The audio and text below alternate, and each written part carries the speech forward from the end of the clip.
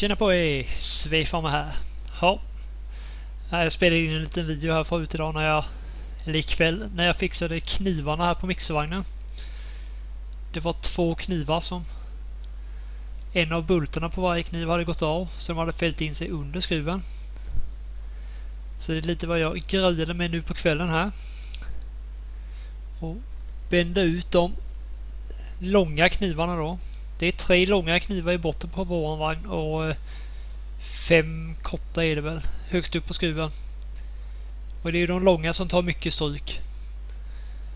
Ifall man tappar en tung ensilagebal på dem när man släpper ner med spjutet, så kan ena bulten gå av och sånt här. Och de slits mycket mer än de korta också. Vilket jag kommer att visa här i slutet av den här videon. Men ni får titta en liten stund, så återkommer jag om en stund här.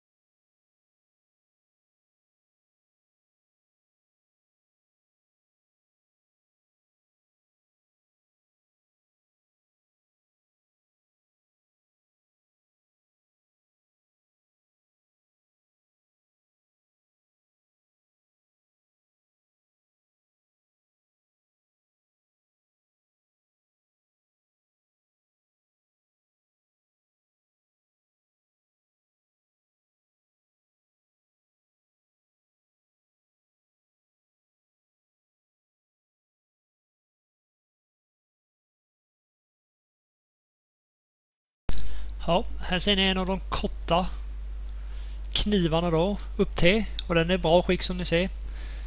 Och så här ser ni ju hur slitna de långa blir där. Den ska vara tandad den också. Så det är ju lite nedslitet där. Den där är ju bra också som ni ser. De korta slits inte på det sättet. Så här har vi ju en kniv, en kort, 2 korta. Jag tror det är 5 korta. 3 korta. Ja, nu hackar jag min video här när jag redigerar, så att rösten kanske inte hamnar redigt som man ska ha här. Men ni förstår ju här att det är 3 långa i botten då och ett par korta överst då. Så det var det. Ja. Här kan ni ju klicka prenumerera. Och så kan ni trycka på någon av dem där till höger för att se en annan video. Och så får ni gärna gilla och dela videon också. Och där har ni ju länkar till Instagram och Twitter och allting där. Så ses vi nästa gång hörni.